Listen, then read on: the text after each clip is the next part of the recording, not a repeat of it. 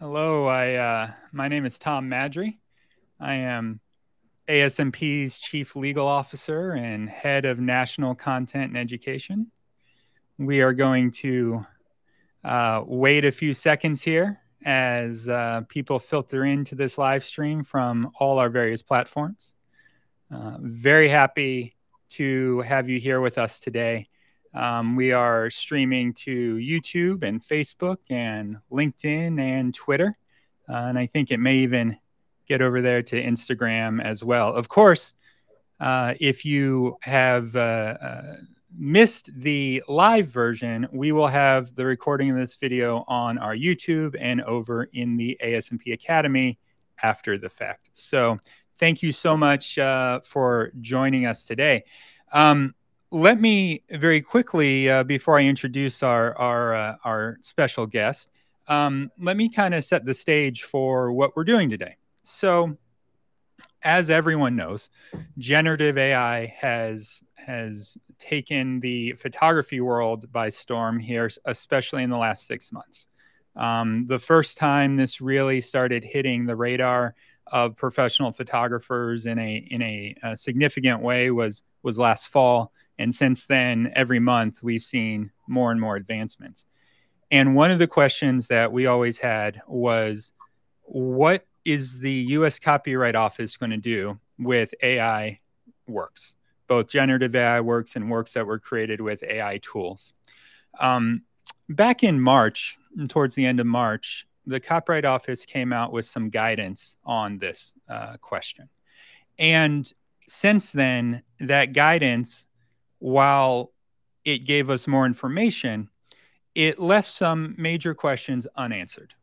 So today, the U.S. Copyright Office is going to be hosting a webinar in about an hour's time at 2 p.m. Eastern time in the U.S. And it is a free webinar, and you can go and sign up and watch this webinar. And the topic of the webinar is AI and copyright registration. The head of the registration department for the Copyright Office, Rob Kasunik, is going to be the speaker, along with another person from the Copyright Office. And I'm very curious as to what they're going to be talking about and what kind of guidance they're going to give.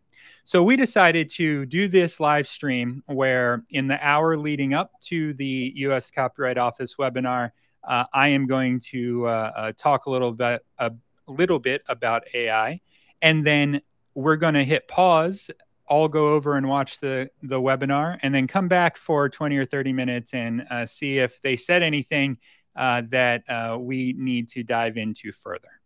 But before I go any further, I want to introduce Matt Grokut, journalist from Petapixel and one of the leading journalists in the photography space on AI and its implications. And Matt is joining us from overseas, and so I appreciate you staying up late, Matt, and joining us today. Why don't you introduce yourself?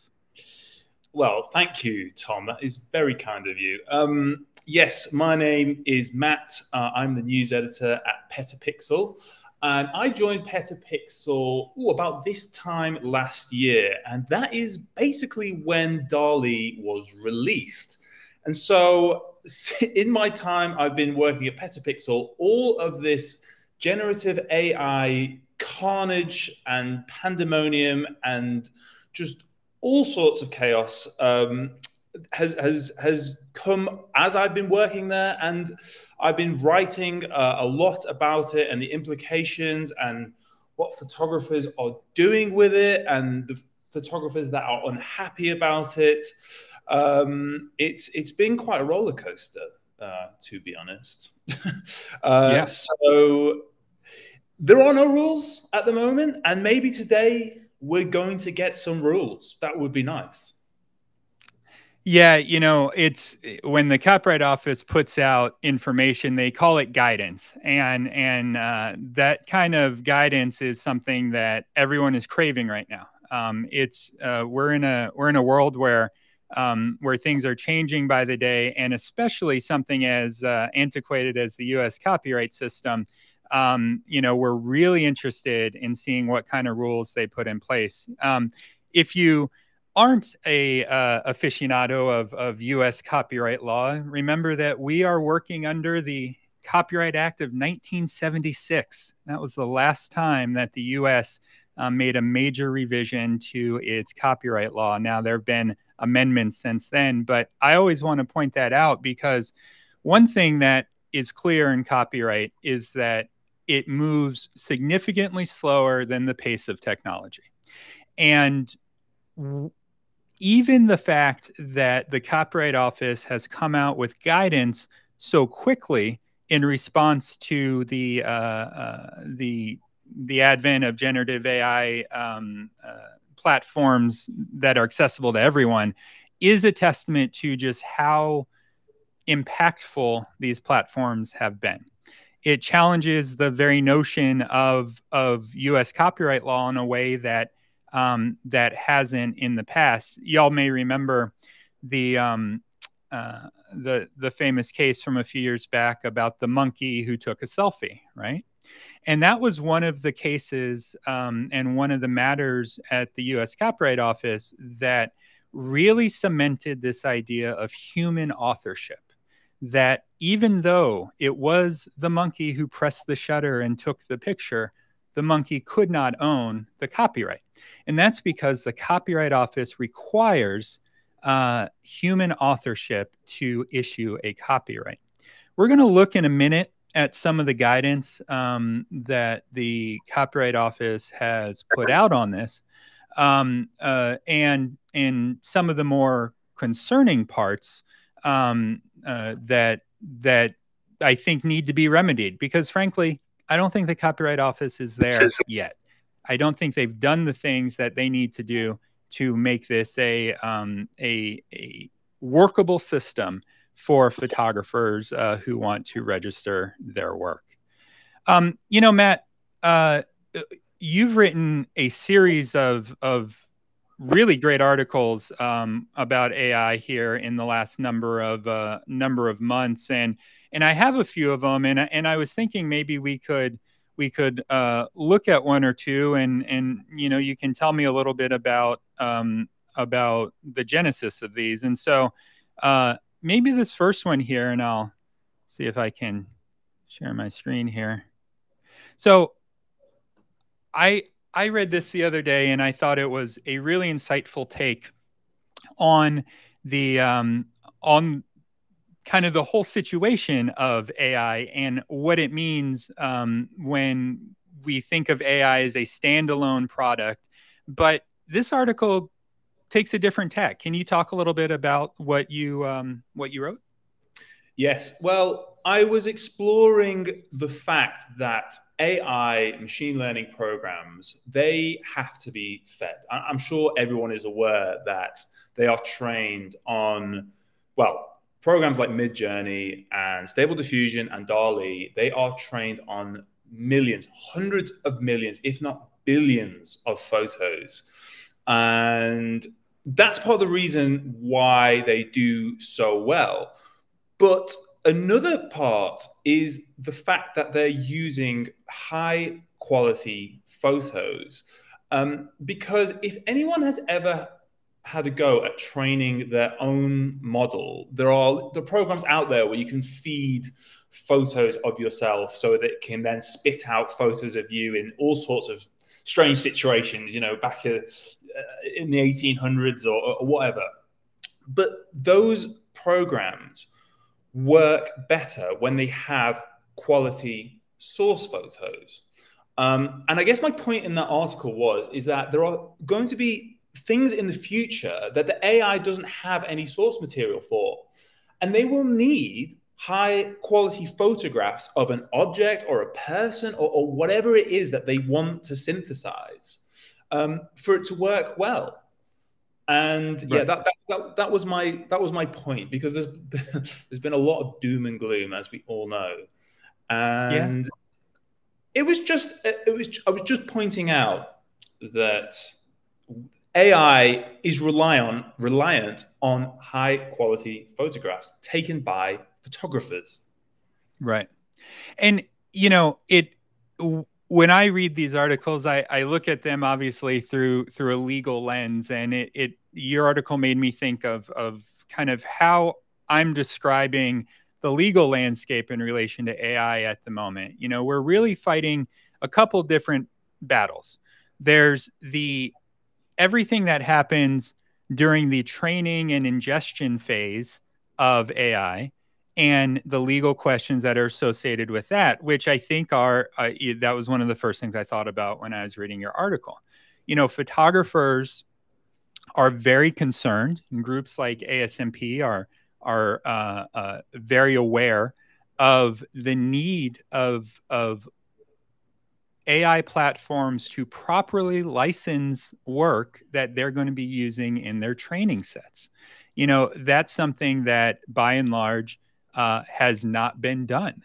And there are lawsuits about that, you know, right now, both in both our countries, actually. There are lawsuits about that, including big groups like Getty.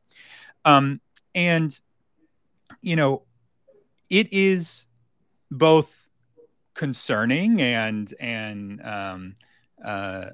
alarming, you might say, that if your work was online in the last few years, it's likely part of a training set for some of these AI platforms. It's almost impossible that it's not at this moment. So, what are we doing to try to think about that side of the equation? You know, there are a number of groups out there like Adobe with their content authenticity initiative, with the Plus group and working with IPTC and metadata, where you can have a metadata flag that says that your work is not eligible for use in training sets. And one thing that we've been recommending to photographers as we've been having these conversations is to offer a license. If you are a professional photographer, you can offer a license for your work to be used as part of a training set. Now you might think, well, is anyone going to use that? Is anyone going to actually pay me for that license? This does two things. One, it allows you the option to have platforms that do want to have licensed work as the base of their training to work with you. But two, it fulfills a really important piece of the puzzle, and that is that what we've been hearing from AI companies, some AI companies and some scholars, is that using images that are available on the web for training purposes is a fair use. Now, we would vehemently disagree with that. And I think that the recent court case of the Warhol Foundation versus Lynn Goldsmith is even more evidence of this, because one of the four factors in a fair use analysis is the impact on the market for the work that was used. By offering a license on your website, what you're saying is this is a viable part of my work as a photographer. And then if someone takes it and they claim fair use, you can actually say, hey, I have that license out there, and it's a real license, because there are many photographers who have had their work licensed for this purpose. And so that's one of the biggest battles that we're fighting. Yes, absolutely. And I think if any photographers out there are concerned and they really don't want their images being used by an AI image generator, you should absolutely go and put that license on your website right now. Do not delay, because then you at least have something that you can say, oh, well, this license was there and you didn't use it.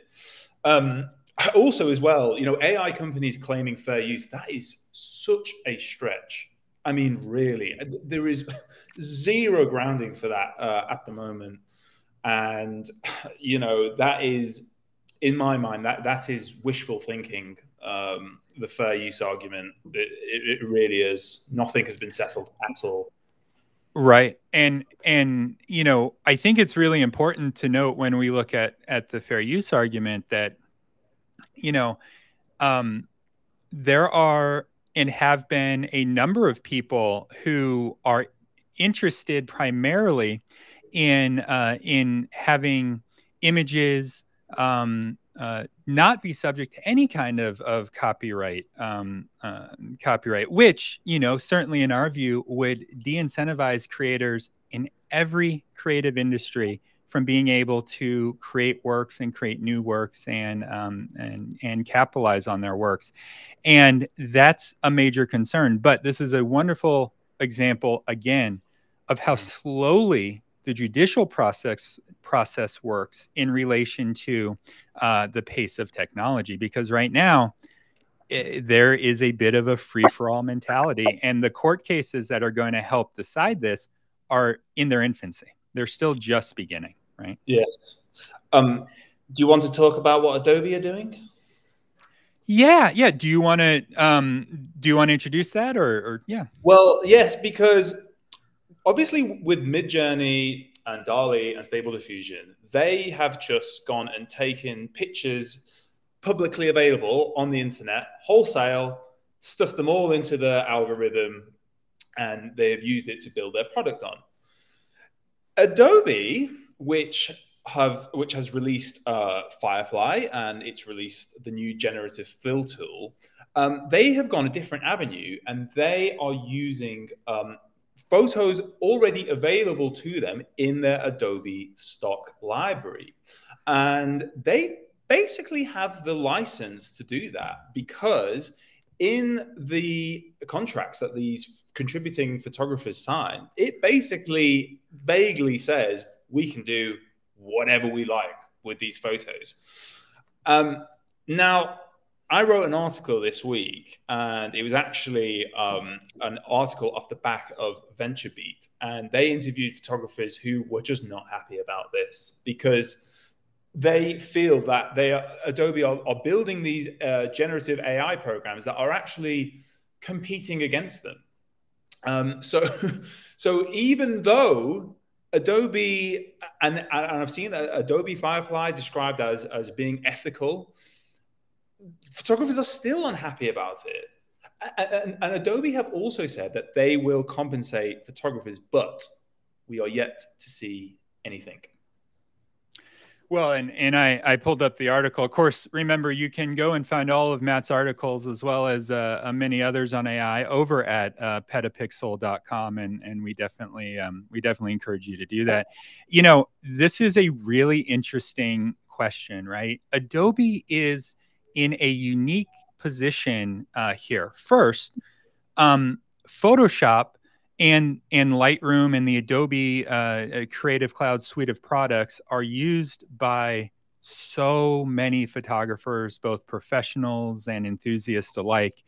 And Adobe stock was and is one of the major stock agencies that are out there that photographers often would submit their work to. And Matt, what you're talking about is the idea that photographers may have submitted their work to Adobe in the past with under a license and an idea that allows Adobe to do what you're saying now, but couldn't necessarily have been envisioned previously, right? It's hard to argue, right? Yes, actually, there's yeah. Here we go. There was a specific line in the contract that basically is the one that legal experts are pointing to, that says, you know, they can do whatever they want. The other aspect of this as well is that Adobe Stock is the only major stock photo website that is accepting AI images. Now, there are early tentative reports that AI images are currently outperforming everything else on Adobe Stock, including photos. It's not super confirmed, but early signs are that these AI images are selling, and I guess there is so much excitement about AI at the moment, and lots of people want to use them because it has a certain look, and it's new and it's fresh, and yeah, right now They seem to be doing well. And Adobe are just so well positioned in this market because, as I said, they are the only stock photo website accepting AI image submissions. And they have access to data which they are allowed to use, unlike the other AI image generators. You know, and it's so I'm gonna take the other side on some things Adobe is doing as well, and because really when Adobe released Firefly, but more specifically when Adobe released the generative fill tool in the Photoshop beta, I think that was another kind of one of those watershed moment game changers with AI and photography and what generative fill could do, even for non-professionals who might just be playing around with it. But Adobe is also focused on ensuring that AI images are labeled appropriately. As I mentioned earlier, they have their content authenticity initiative platform, the CAI platform, which is a different wing of Adobe that's working in ways that are possibly with different aims than what we're talking about here. When we look at the content authenticity initiative, we're talking about things like ensuring that the images we see are not disinformation, assuring that we have a way to understand what images were created with what tools, whether those are AI created images or human created images. And, that's a phrase that I think is going to come more and more to the forefront. And it has been in the many different groups that I'm involved in, which include, human created images. That's a phrase we haven't been dealing with. As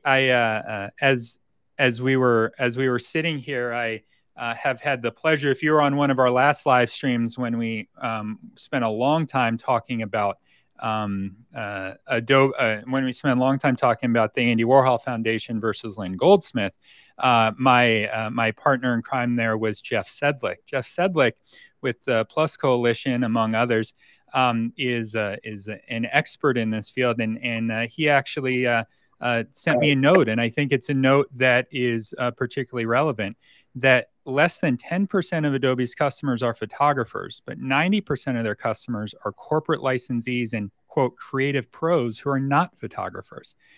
That makes even more of a difference when we talk about what Matt is talking about, where Adobe is leveraging all these different tools that they've been building for these many years, and they're all converging right now with AI. I think that's a really important piece. Thanks for that insight, Jeff. What I want to do now is switch over to one kind of thought question before we look at what the Copyright Office has put out via guidance.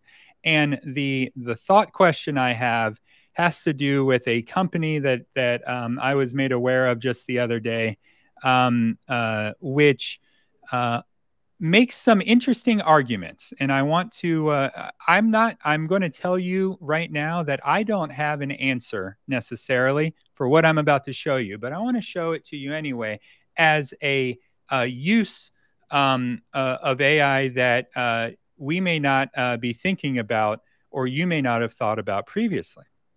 So this company, Picked ID, talks about how you can keep people but remove identities. And I'm going to go to their use cases and go to photographers, because a photographer sent this to me the other day and had a simple question. And the simple question was, hey, is this legal? Right? What are the legalities related to this? And so what this company does is it offers AI generated high definition face replacements where you can anonymize models. But I want to point out one thing here. They have this big graphic and it says, anonymize your models, commercial use of photos without model releases, de-identify your models and protect their privacy, and expand your portfolio. So they're saying, well, maybe this is the original, but using their software, you can create this. And you'll notice, and one of the first things that I thought was, boy, if I were a model and I was hired for a shoot, and the shoot was maybe a non-commercial shoot or an editorial shoot, or even some kind of portfolio building shoot, which models and photographers have entered into for many years. And then the photographer utilized a platform like this, which kept my body and my hand and my actual modeling output, but removed my face and, in their words, anonymized the model. And then the photographer was able to, as they put it, make a commercial use of the photo without a model release. What would I be thinking? Is that okay? And I think that's a really interesting question. And I don't want to give an answer to that because I don't think I have an answer to that at the moment. But I want to put a couple of things in your mind. One, when we're dealing with talent and models and model releases and talent releases, what we're really dealing with are people's name, image, and likeness and their right of publicity. And it would be hard to argue that if someone's face is entirely different and non-recognizable and is AI generated such that it's really not the face of anyone in particular, that might be an infringement on someone's right of publicity or their name, image, or likeness. But then I thought a little bit further and I started thinking about, could that be the basis for contractual not having a meeting of the minds or something maybe even fraudulent, right? You know, I think it's going to be important that photographers who might be thinking about using these tools in the future think about how they describe what they're going to be doing with the images as they move forward. Because, you know, if I were modeling agencies or talent agencies, and I was looking at the advent of programs like this, I'd be taking a much closer look at the contracts. And I think that's going to be something that's going to be more and more impactful as we move forward. Something certainly, if you are an ASMP member, we're going to be updating many of our documents to address situations related to AI and address situations like this. And so I just want to put that out there because I found it incredibly interesting. And since courts haven't really dealt with this issue in the context of AI, it's going to be interesting to see where the first court cases are and what the results are going to be. Yeah. So. And also, may I just add that given how notoriously bad AI image generators are with hands, and in that picture, there's still the model's hands, maybe models might want to get a contract on their hands as well as their faces. That's right. No, that's true. And, you know, that's the thing is that I've heard from photographers, and they say, well, I saw a set of AI images, you know, a couple of weeks ago, and this looked terrible and that looked bad. I'm not overly concerned about this. Well, you know, Matt, as you well know, and as we've seen even since the beginning of this year, I mean, the growth is truly not in a not in a hyperbolic way. It is exponential growth, right? And so the quality is changing so regularly that I think that next year this time, you know, we might not have a hands issue, but we certainly do now. I agree with that. So, no. So I want to switch over. We have now, as a reminder, if you are just joining us, at the top of the hour, the U.S. Copyright Office is having a webinar on copyright registration and AI, which is going to go into more detail based on the guidance that the Copyright Office put out back in March. We are going to hit pause on this live stream. We're going to leave it active and put up a graphic or two.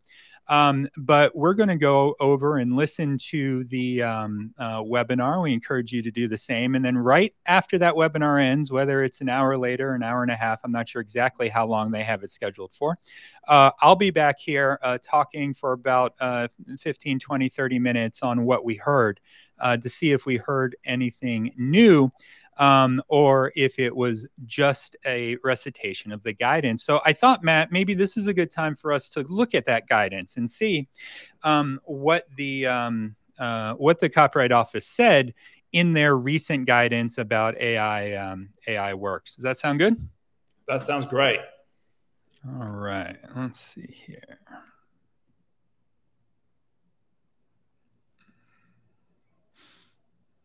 Let me pull this up.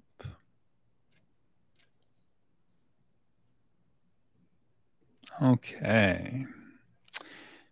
So, as we mentioned, the Copyright Office was getting a number of questions about AI-related works at the beginning of this year, including some in the end of last year, including some very big cases of artists who were either seeking to have the AI platforms be considered the author in one case, or works that were in a graphic novel, for instance, that were AI generated, seeking to get copyright protection on them. And as a result, in March, mid-March of this year, the Copyright Office came out with some guidance, the Copyright Registration Guidance for Works Containing Material Generated by Artificial Intelligence. It's 9 pages long. We're not going to read the whole thing, but I highlighted some areas that I wanted to point out. One, if you haven't seen this guidance, I think it's important to note. Two, this is a good roadmap for what we might hear about today, and some of the questions that I still have about this, and I'm looking forward to seeing what the office says. So, and I'll put this up over at the ASMP site with my highlighted annotations. If you want to go and download that, we'll make sure that that you're able to do that over in the document library over at the ASMP Academy. And again, we're not going to read all the background and everything, but this is part of the genesis of what of why the Copyright Office came out with this guidance. And so they say, for example, in 2018, the office received an application for a visual work that the applicant described as, quote, autonomously created by a computer algorithm running on a machine. That application was denied because, based on the applicant's representations in the application, the examiner found that the work contained no human authorship. There's that phrase again, and probably a phrase we're going to hear a lot of today. After a series of administrative appeals, the office's review board issued a final determination affirming that the work could not be registered because it was made, quote, without any creative contribution from a human actor. Now, they go on to talk about this case that happened in February of 2023, again, a month before this guidance was put out, and probably one of the main things that encouraged this guidance to be put out. So in February of 2023, the office concluded that a graphic novel comprised of human-authored text combined with the images generated by the AI service Midjourney constituted a copyrightable work, but that the individual images themselves could not be protected by copyright. It's important to understand the distinction there. The work as a whole was it was eligible to be copyrighted. It was a copyrightable work because it was human created text, and the arrangement and the layout of the images were such that overall there was significant human authorship in the work as a whole. But the images themselves, which were created using the generative AI platform Midjourney, were deemed not to be protected by copyright. That started a whole set of questions that that all types of creatives had. And, you know, Matt being from Petapixel and me being from ASMP, you know, we talk a lot about photography, but every time you hear us talk about AI, I want you to think about all the other creators who are similarly situated. And that includes authors and graphic artists, right? And musicians. You know, there's been a lot going on in the music world related to AI at the moment as well. And it will come for video soon. And yes, and some of the generative AI video platforms, again, are in that stage that the image-based platforms were a year ago or so, and they are rapidly increasing in quality. So in this guidance, the Copyright Office next goes into detail on what that human authorship requirement is all about, right? They talk about how in the very famous case of Burrow Giles versus Cerrone, which is the case that this U.S. Supreme Court case that established that photographs were entitled to copyright protection. They said that the court held there was no doubt that the Constitution's copyright clause permitted photographs to be subject to copyright, quote, so far as they are representatives of the original intellectual conceptions of the author. And this is what the Copyright Office has hung their hat on in this whole AI discussion, is they've pushed back repeatedly to the idea of human authorship. And so here's what the office says. In the case of works containing AI-generated material, the office will consider whether the AI contributions are the result of mechanical reproduction or instead of an author's, quote, own original mental conception to which the author gave visible form.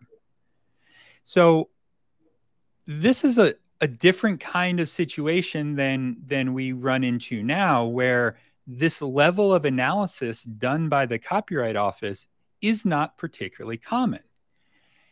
I wanted to point out this next little set, and later on I have some highlights in red that we're about to get to, and those are the ones I really want to dig in on. But the Copyright Office in this guidance says, if a work's traditional elements of authorship were produced by a machine, the work lacks human authorship and the office will not register it. That is very pointed. If the traditional elements of authorship were produced by a machine, then the work lacks human authorship and the office will not register it. For example, when an AI technology receives solely a prompt from a human and produces complex written, visual, or musical works in response, the traditional elements of authorship are determined and executed by the technology, not the human user. This seems pretty unequivocal, and I have not seen the Copyright Office back off of this. Clearly, what this is saying, and they use it in the example, is if you're using, for example, a generative AI platform where you type in a prompt and it outputs some creative work like a photograph, that in and of itself, if all you have done is write that prompt, does not constitute a copyrightable work. They are unequivocal about that. But they go on and talk about a few other things here that I want to get into. When an AI technology determines the expressive elements of its output, the generated material is not the product of human authorship. As a result, that material is not protected by copyright and must be disclaimed in a registration application. However, there are situations that are not quite so clear. So the Copyright Office adds some additional guidance. They say, for example, a human may select or arrange AI-generated material in a sufficiently creative way that the resulting work as a whole constitutes an original work of authorship. And so what they're saying is you can have human creativity, you can have substantial human involvement in the creation of a work if that work is a selection and arrangement of AI created elements. The resulting work could constitute an original work of authorship. And you have to disclaim the AI related materials. Before we get into the guidance, I'll leave this one last example. They say, for example, a visual artist who uses Adobe Photoshop to edit an image remains the author of the modified image, and a musical artist may use effects such as guitar pedals when creating a sound recording. In each case, what matters is the extent to which the human had creative control over the work's expression and, quote, actually formed the traditional elements of authorship. Okay, so far, reading the guidance, I feel like we might not know exactly what constitutes enough human authorship, but we understand the other side. If there's no human input other than writing a prompt, it's not going to be a work that's eligible for copyright protection. So then the office goes on and gives some guidance. And here's where we got some problems, in my view. So under the section Guidance for Copyright Applicants, they say that applicants have a duty to disclose the inclusion of AI-generated content in a work submitted for registration and to provide a brief explanation of the human author's contributions to the work. I want to stop for a second and talk about this a little bit more in detail, because this came out in March, and I think it was either the very end of May or the beginning of June when Adobe, I guess it was in May, when Adobe came out with the Photoshop beta that had generative fill as a tool inside of Photoshop. And you'll remember just a minute ago in the guidance, the Copyright Office refers to Adobe Photoshop. They say a visual artist who uses Adobe Photoshop to edit an image remains the author of the modified image. Well, I'm not sure that that's still accurate based on the inclusion of Firefly and generative AI technologies into the Adobe Photoshop platform. And so this is one of the things I'll be interested to hear about today. But more importantly, I want you all to think about what the Copyright Office is saying. What they're saying is that if you have a work that you're submitting for registration that has AI-generated content, you have a duty to disclose that content and to provide a brief explanation of the human author's contributions to the work. The lines are already blurred. Many of the Adobe tools that already existed have as their underpinnings AI-related and machine learning-related techniques that have been around for years, right? And so one thing I'm very interested to hear is if the Copyright Office is going to elaborate on this. Is it simply generative AI tools? How are they going to make the distinction between, a brush in Photoshop that might add in some pixels that were created from a generative AI platform versus a healing brush, right? Which we've used, which pull pixels from other places. Those pixels may not have necessarily ever existed in real life. What makes one human authorship and another not human authorship? It's going to be a tricky question. Yeah, because before generative fill tool came along, they had content aware fill, and that was such an easy way to just add some extra pixels if you wanted to fit it into the correct ratio. I mean, it's very complicated. When you read that guidance that you've just read out there, Thomas, it very much sounds like they are against AI image programs like Midjourney. And so it's going to be very interesting today to see if they stick to that attitude, because there are AI image enthusiasts out there who would make the argument that it is an art form. And actually, if anyone has used Midjourney or DALL-E, they will know that it's not straightforward just to get a spectacular image out of it. When they say a single text prompt, actually, the reality is these people are trying hundreds of text prompts, tweaking it, changing the weight of the prompts. Yeah, absolutely. I can hear the argument that it is its own craft. How do you tackle that? Yeah, and I think that's a really good point, because one of the very first things that I started thinking about when I started talking to artists who are AI artists is seeing how complex and how much time they take to craft those prompts to create the works that they envision. That is a creative art in and of itself. And so, does copyright offer anything for them? Well, here's what I might consider the single biggest issue with the Copyright Office's guidance so far on AI. And it's one that comes down to simply economics. Because what the Copyright Office says is individuals who use AI technology in creating a work may claim copyright protection for their own contributions to that work. And now in red, they must use the standard application and in it identify the authors and provide a brief statement in the author-created field that describes the authorship that was contributed by a human. They must use the standard application. You know, that's only 6 words, but photographers are currently able to use the group registration for unpublished works or group registration for published works, which allow you for $65 to register up to 750 images at a time. And it is one of the most important things that has come along in order to help photographers who create a vast number of works in a shoot in a weekend to register their works and avail themselves of their protections under copyright law.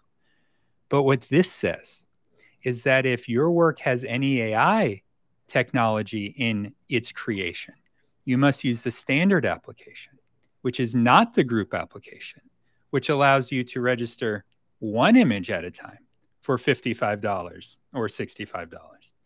And so what the Copyright Office is doing here is if this were to be the case, if this were to be the final rule on these things, many photographers who utilize Photoshop, who utilize the AI tools that are now coming out, could not use the various group applications and would have to use the standard application. And that could be ruinous financially for almost every photographer. And it is maybe the single biggest thing that I am interested to see if the Copyright Office is going to talk about today. And if they don't, it's something that when we're in DC next month to talk with the Copyright Office, we're going to be bringing up, because this is a major issue for copyright protection of AI works. They continue to talk about guidance for registrants. AI generated content that is more than de minimis should be explicitly excluded from the application. So the Copyright Office is asking you to determine what pieces of the work are AI generated and more than a minimal amount. De minimis is a legal term that just means a little bit, right? There's some more formal definitions than that, but let's just think of it as a little bit. And this is putting more and more responsibility and more hurdles in front of the photographer who just wants to register their work with the Copyright Office.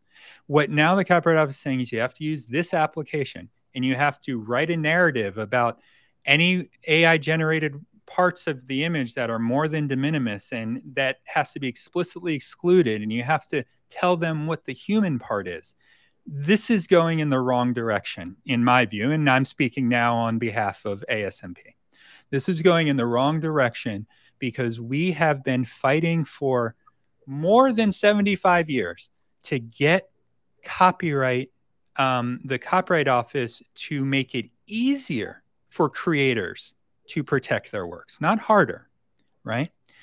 We're going to wrap this up here shortly. I wanted to just add one more thing. You know, the Copyright Office says applicants who have already submitted applications for works containing AI-generated material should check that the information provided to the office adequately disclose that material.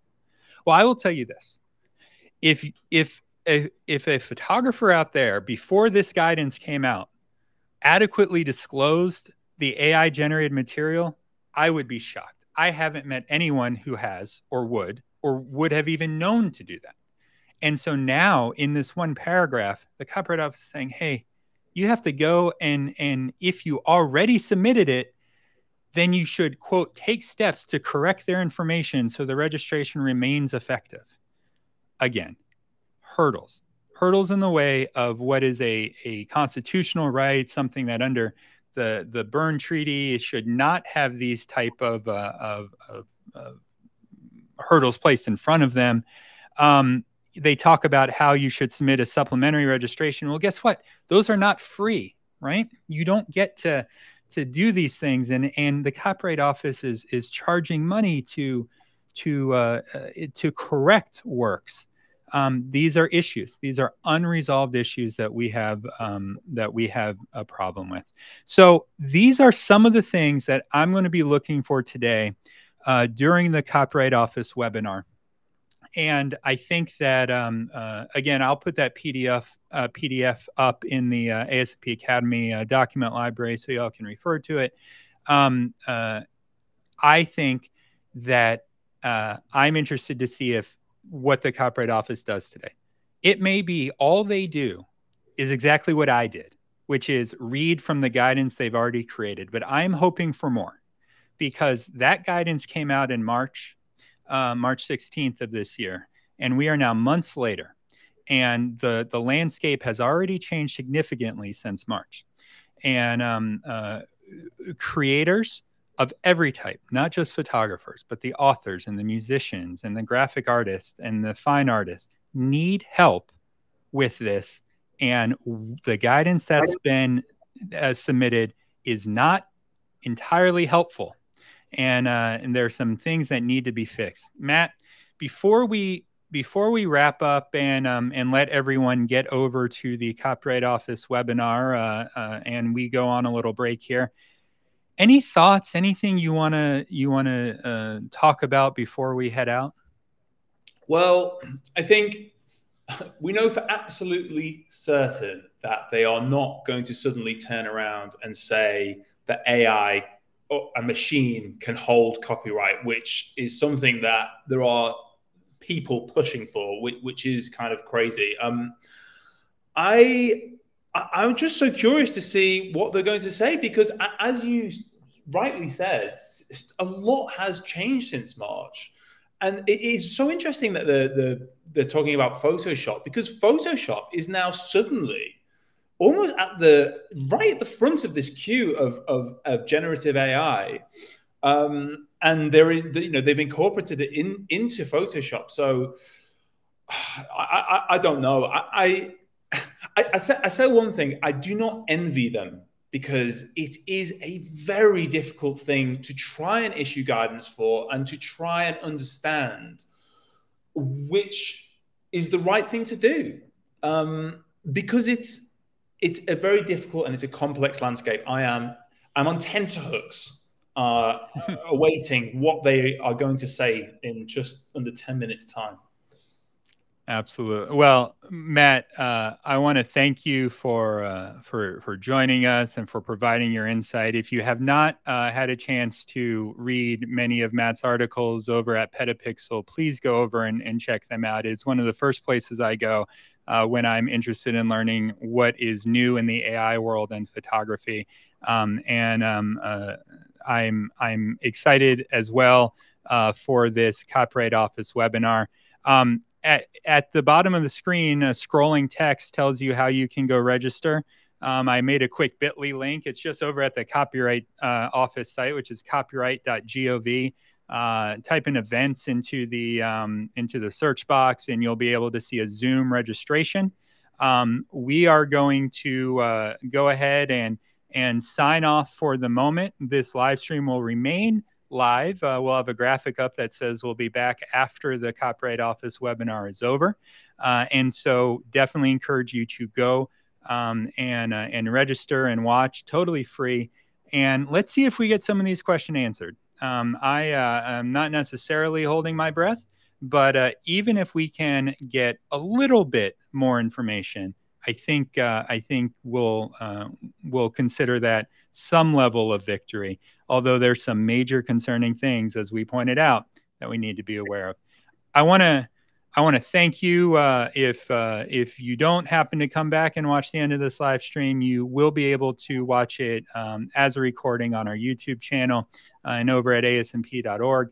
But I want to thank you for joining us today, and thank you, Matt. We're going to go offline now, leave the live stream open and the graphic up, and I will be back to join you here after the Copyright Office webinar. So thank you so much. Thank you.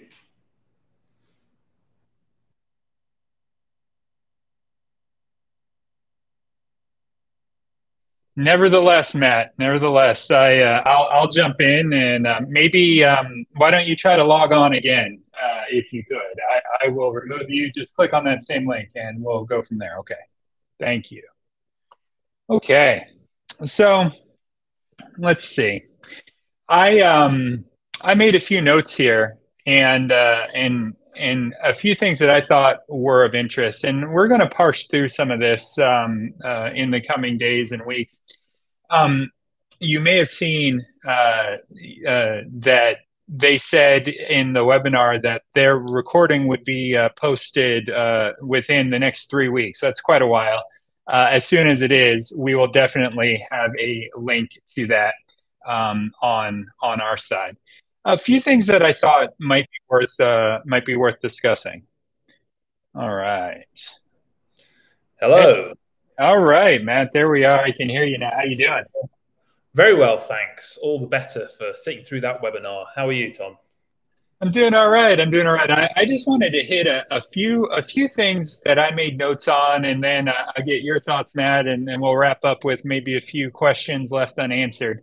Um, the first thing I wrote down is when they said that there have been fewer than 100 claims so far of generative AI works, which seems incredible. And that tells me one of two things. One, no one knows what they're supposed to be doing when it comes to registering generative AI works, because there's zero chance that the registrations that have come in have not included those works in the last 6 months. And two, that I hope that because of those numbers, the Copyright Office isn't basing their procedure on this idea that this is not an important area to refine. They may say, well, we only had 100 of this type, so we're going to focus our attention elsewhere, because I think this is the type of thing that can quickly become an avalanche. There was one significant shift that I wanted to note here at the top, and it has to do with a subtle word choice. Previously, and by previously I mean in the last number of years, when we talked about human authorship, the Copyright Office used the word substantial human authorship. And substantial has a meaning to it. Today, the only phrase you really heard was appreciable use of AI, or appreciable, human authorship, those types of words, which is a different level of requirement. Now, at the very end, there was a question that came from the audience. They said they had 180 questions. I think they answered like 4. So, including a few that I had put in that didn't get answered, but we're going to do our best to get those answered. And the question was, I could feel the frustration in the questioner's words when they said, hey, everyone just needs to know, what is the line? Where's the line where it's where it's appreciable human involvement, or appreciable AI where we have to disclaim it? And the answer, and I don't think we could have expected anything different, but the answer was something to the extent of that's a mixed question of law and fact, and then a bunch of lawyers talking about things, right? And there wasn't an answer, and that's because I don't think there is an answer. At least one not that the Copyright Office is able to give right now. One thing I noted as well is that on slide 2 or 3, they listed AI generated content as one of the 5 categories of unclaimable material. That was not the case. They didn't have that listed out last year, right? It was, this is now obviously a new category of unclaimable material that the Copyright Office has noted. So I have a few more notes that I want to get to, Matt, but what were some of your overall impressions of this, just listening as you've been following all these stories? Yeah, the unclaimable material line really struck me as well, because they are ranking it alongside public domain material, or previously registered material, or just other general copyrighted material. And I mean, to me, AI generated works is kind of the odd one out on that list. So you know, obviously they're trying to put it into a category, but yeah, to me that was very interesting, and I know I don't know how many people were following this closely, but I imagine that will come as a surprise to quite a lot of people. Quite a lot of people, but yeah, I mean, you know, they are unequivocal. You know, if it's been generated by AI, it is not going to be registered, which means it's not it's not anything. Anyone can use your work, but it's not Yeah. in their eyes. It's not anyone's work because it was made by a computer. Lots of people will feel differently about Right, right. You know, I think you do have to look at the AI debate from both sides. There are many of our members, photographers, who do not use AI, and many who do in part of their creation process. And so the question then becomes, if you spend hours working on final images that include AI generated things, what the Copyright Office is saying is that those parts that are AI generated are not subject to protection. Those can be taken and used in the same way that public domain works can be taken and used, at least to the extent of those portions of the work. Um, that. Yeah, you know, there's a question at the end, and it's a question that doesn't particularly pertain to the visual arts or photography, but has to do with, are the prompts themselves copyrightable? And you know, the answer from the Copyright Office was yes, they would be if they fulfill the other requirements. But note that it's not the prompt as a underlying thing that generates visual work that's copyrightable. It's the prompt as a piece of text, in the yeah, same way that a short story would be copyrightable. A prompt would be copyrightable. Um, you know, I just want to hit one or two other things here. I would say the majority of this hour and 15-minute webinar was based on how to disclaim and disclose AI generated materials in your copyright application. And what I took away from this more than anything else is they are not going to change, at least right now, the requirement to disclaim and disclose those AI generated materials. They are going to expect you, the applicant, to figure out how to do that correctly and effectively. You did hear one thing in there, and that was a very important court case that was decided a few years back now, that Unicolors versus H&M. And Unicolors versus H&M stands for the proposition that mistakes of law or mistakes of fact in copyright applications can't be used to invalidate the registration. Here's the problem we're facing, because that's been a safe haven recently when people make their very best efforts. Because of the way that the Copyright Office has laid out the requirements and the rules here, um, you would have to argue that you knew all the requirements and rules, but still, you know, chose not to disclaim AI related materials. Again, that gets into a very fuzzy line that the Copyright Office is not willing to answer at the moment. And frankly, and I don't know that there is necessarily an answer on that. That's going to require a little more keeping an eye on people who are trying to use the benefit of the Unicolor Supreme Court case. If someone tries to invalidate their registration, if it's being invalidated on the grounds of AI inclusion, AI generated inclusion. I'll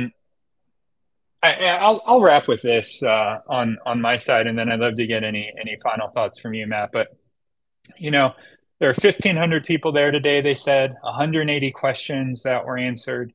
People are interested in understanding this. People want to register their works the right way, and I hope the Copyright Office continues to make it easier for applicants to do just that. the Copyright Office exists to help creators protect their works and to fulfill the treaties the U.S. has entered into and to promote the useful arts and sciences, as it says in the Constitution. And we had been in a period of maybe getting rid of some of the hurdles, and now it feels with AI like we're adding some back. I hope that will change here in the future. But Matt, before we let you go over where you are and hopefully get some rest, any final thoughts on what we heard today? Um, it's not the end. There will be changes on this in the future. I think that the Copyright Office is probably trying to play it safe. They certainly don't want to, really disturb the landscape at the moment. And maybe they're going to wait for someone else to do that. Maybe they're going to wait for the courts or just for the private industry itself. But I mean, as for photographers, for those who don't use AI, then I guess it's all well and good. But for those that do and want to register it, well, there's more obstacles in their way. Yeah. Yeah, and we are going to stay on top of this. Obviously, you'll be seeing a number more presentations and webinars. If you missed our town hall, you can find that on our YouTube channel and at the ASMP Academy, where I went into a number of basic AI related things last week. What I would say is this: our goal at ASMP is to help visual creators protect their works, protect their livelihoods, and be able to do what they do best, and that's create. I think that this is an area that we have a long way to go with things changing every month. I didn't get the sense that there was significantly more new information the Copyright Office had to give us today than they gave us in the March guidance. And we're going to be looking for more guidance in the coming months to help refine some of these questions. I will end with one of those things I mentioned when we're looking at the PDF, and that is we have to figure out a way for photographers in particular, and for anyone who uses a group application, of which there are a few different types, that group applications can be used with being able to disclaim and disclose AI-related materials instead of having to use the standard application one at a time. That is a big deal and a big barrier to entry. And so we're going to keep on that as well as everything else. And Matt, let me just say again how appreciative I am of the work you do and the work Petapixel does for keeping the community informed. And I've enjoyed having you here today, and I hope you come back soon. We'll do another program together, okay? I hope so. Thank you so much for having me on, Tom. Great. Everyone, have a great evening, and we'll see you soon. Bye now. See you.